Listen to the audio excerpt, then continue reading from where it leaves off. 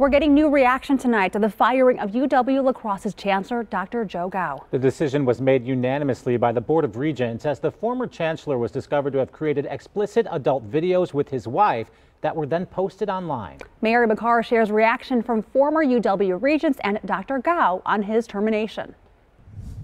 In a statement, UW System President Jay Rothman called Dr. Joe Gao's actions abhorrent and causing reputational harm to the universities of Wisconsin. But Gao says he was simply utilizing his First Amendment right to free speech. The now former chancellor was hired in 2007 and was the longest-serving member in the university system.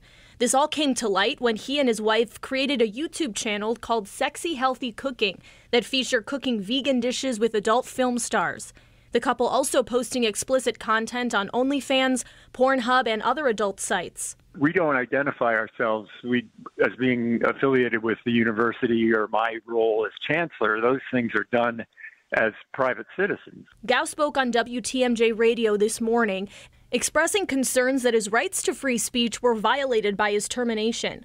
Certainly, I'm very concerned about that, and we'll look into my legal options. So I think the board is not upholding, the First Amendment, nor is it upholding its own policy on academic freedom. I brought the question of Gao's firing to former UW Board Regent Tim Higgins, who served from 2011 to 2018.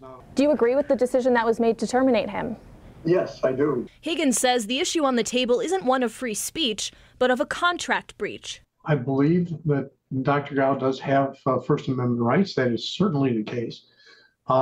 But as a chancellor, he also signs a contract with the university.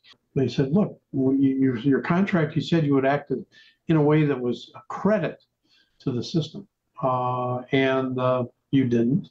You may remember Gao was under scrutiny back in 2018 for inviting an adult film star to speak as a guest on UW-La Crosse's campus. That decision resulted in him losing his raise that year. While he's been immediately removed as chancellor, the board is also requesting the university look at and possibly revoke his status as a tenured professor there as well. In the newsroom, Miriam McCarr, TMJ4 News.